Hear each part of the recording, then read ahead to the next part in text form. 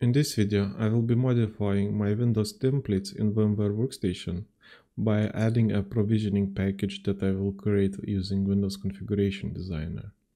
And I am doing this to skip the out-of-the-box experience that happens during the Windows installation. We will create a provisioning package that skips the out-of-the-box experience, creates a local user account for us, and also installs VMware Workstation tools and few other settings.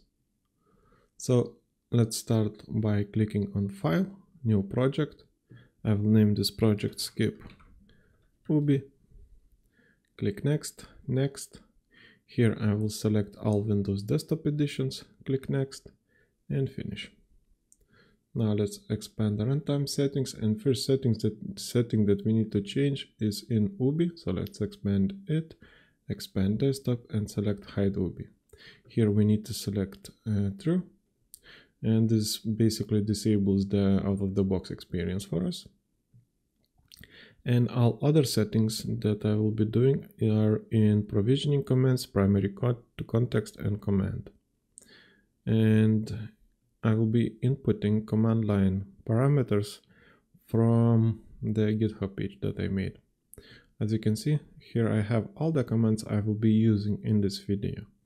And I will be also providing the URL for this GitHub in the description down below. And the first few commands is related to user account, the local user account. And as you can see, I will be using the net tool to create an admin account and then adding it to local administrators group. You could also achieve the same by going to accounts, users, and providing a username here. And the next step would be, the next mandatory step would be here to provide a password. But in my case, I don't really need to for my virtual machines to be secure, and I would like to create a user without a password. And if you're creating a user here, you cannot avoid this step. So that's why I will be using the net command. So for the first command, I will select it, I will copy it, go back to Configuration Manager and back to command. And I will name this command create local user. Click add, select it here. Now we need to provide the command line, and I will just paste it in because I don't want to make any typos in this video. Go back to GitHub and I will copy the command that adds the admin to administrator group. Go back here. Then for command, let's name it add admin to administrators and click add. Select it here, select command line and paste in the command. Okay, let's check what's the next step. And the next step, as you can see here, is to disable the privacy experience. And this is a pop-up that appears when you first time log in with a user account. Well, you need to go through it for all the new user accounts that you create on that virtual machine. And it's a bit annoying, so I will be disabling the screen so it doesn't bother me every time I create a new virtual machine. And for that, we'll be creating a registry setting, and it's called Disable Privacy Experience. So I will copy this command, go back to Configuration Designer, go to Command, and I will name it Disable Privacy Settings. Click Add, and let's provide a command here. Let's see what's the next step, and the next step is to install VMware tools. And we will get the installation files from the default VMware Workstation installation folder. I have the link here. I will copy the part of it because I don't want to copy the file name. Okay, I will use File Explorer and paste in the directory, press enter. And here we're looking for file named windows.iso. If you have extensions disabled, it will be Windows only for you. And I will copy it and move it to my downloads folder because I will use it as some sort of staging directory. And also I will use 7-zip to extract the contents. And from here we will be needing only the setup64.exe file. All others are unnecessary for us. So let's copy the command from the GitHub, go back to configuration manager, let's name it install VMware tools, click add, and let's provide the installation command. And for VMware tools to work properly, it needs to restart, and we don't want to do that manually. But as you can see here, we providing a release repress for reboot. That means we don't want for the executable to initiate the reboot, and we don't want that because it's possible that that would break the provisioning process and the provisioning would fail on us. Instead, we will use we will set restart required here to true, so that provisioning process itself will initiate the reboot. And as you can see here, there are a return code for restart, and it says that default value is 3010 3010. And normally you don't need to type it in here because that's the default value, but in this case I will. And also I will need to select the command file. So I will go to press browse, go to downloads, and then select the setup64 for VMware tools installation file. Okay, so we're done with VMware tools. And the next few steps is to set few power settings, because I don't want my virtual machine to disable the monitor or to go to sleep. So let's copy it, go to command, and let's name it power settings monitor, click add. Then we need to provide the command, back to command, and then power settings sleep, click add, go here, let's copy the command from GitHub and paste it in here. Okay, so we have all the settings we need here. Now let's generate the provisioning package by clicking on export and selecting provisioning package. For the owner, I will select IT admin, click next, next, next, and build. Okay, now let's select the output location. And here we only need the ppkg file.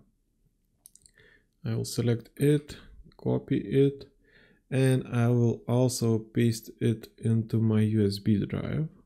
And I am doing this because I have a virtual machine that's in out-of-the-box environment right now. And I will connect that USB drive to this virtual machine to see if the provisioning package works correctly. And I will do that by right-clicking on the virtual machine, removable devices, select my USB drive, and I will connect it from my computer to the virtual machine. As you can see, the provisioning package was detected and it automatically started applying it. And it seems to work just fine for now. So let's continue with our video and we will later check the results. For the next step, I will be using the ISO files that we created in the last video. And if you want to follow along, you can watch the previous video, the part 2 of Windows templates, or you can go to the GitHub page and there's the folder for that video, and here are two other folders, Windows 10 and Windows 11. And basically the main thing that you need is the alternate XML for the Windows 10 and Windows 11, because we will be combining the alternate file with the provisioning package, because alternate file is responsible for the first part of Windows installation, and provisioning package will be responsible for the everything that goes in the out of the box experience and after. Okay, I will go back here.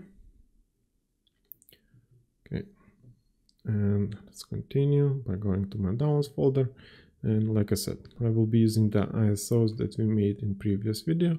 I will select both of them and use 7-zip to extract the contents. And the last thing that we need, no, the main thing that we need to do is to paste in the provisioning package to each of the folders.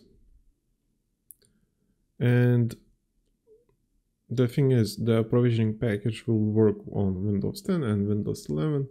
It's that just the alternate file is different a bit. So yeah, now that we have a folder with alternate file and provisioning package, we need to create another ISO file. I will go for that back to GitHub. Here I have the command. I will paste it into my command line. And as you can see, here we'll be using mksofs executable that's in VMware Workstation installation folder. It's a standalone utility that you can copy out of that folder and use for your other projects also. Well, you could. And the next thing that we need to do here is to provide the destination and the source folder. So for the source, I will just go back to my downloads folder. Let's start with Windows 10. I will copy the directory location and I will paste it in here. And for the destination, I will just paste in the same path and I will modify it a bit. And also I will name the file Windows 10 underscore alternate underscore ppkg and click enter. As you can see, the new file appeared, and now we need to do the same for Windows 11.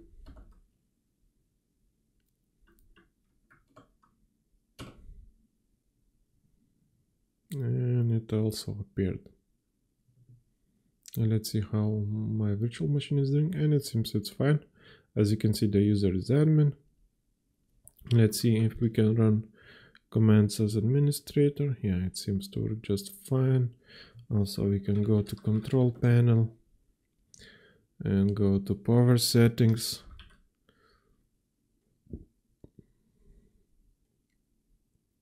And as you can see, it will not turn off the display or go to sleep. So everything seems perfect. So let's start modifying our template. And for that, first thing we need to do is to disable the template mode. So let's right click on the virtual machine, go to settings, options, advanced, and let's uncheck the enable template mode. Click yes, okay. Now we need to go to snapshots manager and select the last snapshot for one of the templates. This is Windows 11 template, as you can see here, and this is the Windows 10 one. I will start with Windows 11 and press go to, click yes, and now let's edit the virtual machine once again. Let's find the CD DVD drive that contains the ISO with only the alternate end, and click on browse, and let's go to downloads and select the auto.10 file that we made just recently, and this is the Windows 11 template. So I will be selecting the freshly made ISO for Windows 11. The next step that we need to do is to select here advanced and go from SATA to SCSI. And click OK, go to options, advanced, and enable secure boot. For some reason, if I don't do both of these settings, it doesn't detect the provisioning package from ISO automatically. So let's do that and click OK. Okay, now we need to create a snapshot that will be our template. And I will do that by right-clicking on the virtual machines, going to snapshot, clicking on take snapshot. I will name it Windows 11 ppkg. Okay. And let's go back to Snapshot Manager. Now we need to go to our Windows 10 snapshot and click Go to. Okay. Click Edit Virtual Machine. Select the DVD drive that contains the ISO that contains only the auto.10 file, and let's give it the new one we created. Also click on advanced and switch from SATA to SCSI. Click OK, options, advanced, and enable secure boot. Click OK once more. And now let's make another snapshot. _Windows 10 ppkg, take snapshot. And I also like to revert back to the base, but that's not necessary. And let's enable back the templating mode and click OK. Okay, so now we can create virtual machines from this template. So let's right click it, go to manage, clone, next. Here we select the template. I will start with Windows 10.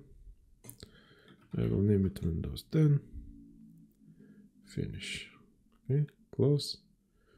Power on this virtual machine.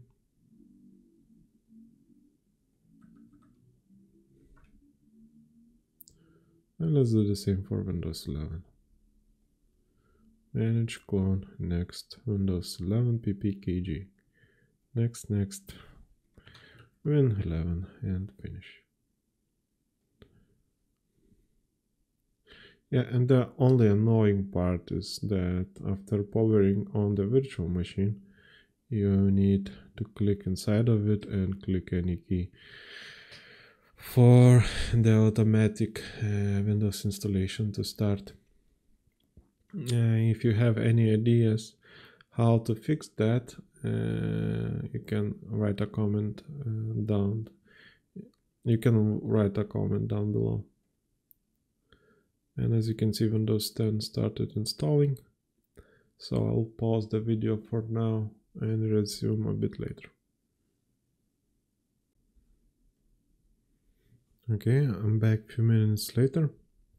And as you can see, it started applying the provisioning package without requiring any input from the user. And this one is the Windows 10 virtual machine. Let's see if it's the same for Windows 11. It seems Windows 11 is still loading a bit, so let's wait for it. And the Windows 10 went into the full screen mode. That means that VMware Tools has been installed and it should restart now. Yeah, as you can see, it's restarting. That means the provisioning process correctly initiated a restart. Let's check Windows 11 a bit. as you can see, also automatically detected the provisioning package and started applying it. And as you can see, it's still in small window mode. That means that VMware Workstation tools didn't install yet. But I think it's the step that is currently running. It should go into full screen mode any moment. Yeah, see? It's in full screen mode. Okay, now it will restart, so let's go into Windows 10 virtual machine. It already logged in into our admin user account, and it's now currently setting up the user account. And there was no privacy settings menu, so it's kind of convenient.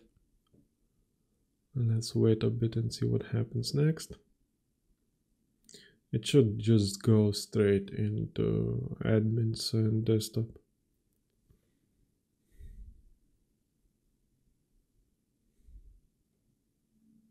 Yeah, same goes with Windows 11. It already started setting up the user account. The Windows 10 one is almost there, whatever that means. Okay. As you can see, we are in our desktop. Now let's check if this user can run as administrator. Yeah, seems to be working just fine. Now go to control panel. Also, we can check the username. Who am I? And it's an admin user. Power settings. Power options. Change settings. Yeah. So the power settings also applied correctly. Let's check Windows 11. Oh, it will take a few more minutes. So I'm not sure. And as you can see, VMware Tools also is here. And it's working correctly. Oh, okay. Windows 11 has finished setting up our user. As you can see, it's the admin account. Let's double check if we can run stuff as administrator. Yeah, seems to run just fine. Control panel. Power. And power settings are also correct. So that's it for this video. See you in the next one.